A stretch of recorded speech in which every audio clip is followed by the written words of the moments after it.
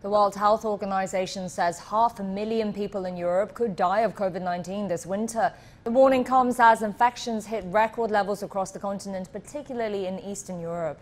Linda Kennedy reports from Hungary, where cases have doubled in a week.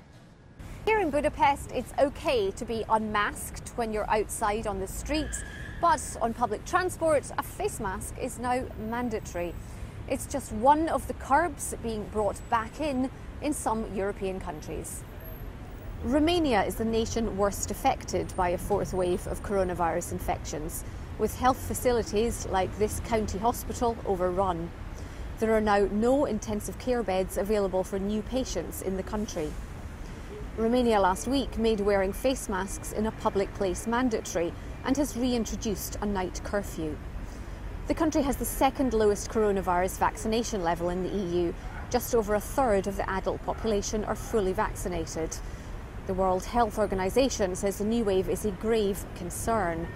For the 53 countries in the European region, last week's figures made for grim reading: a 6% increase in new cases, 1.8 million new infections, and a 12% increase in COVID-related deaths. Germany recorded over 37,000 new coronavirus cases on Friday, a second consecutive daily record. Slovakia, Croatia and Slovenia reported record highs, and infections in Hungary have doubled from last week to 6,800 on Friday. The rapid rise in cases is giving fresh impetus to strategies to boost vaccination numbers.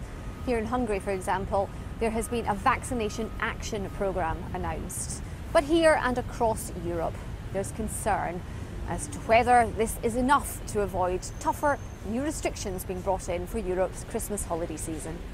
Linda Kennedy, CGTN, Budapest.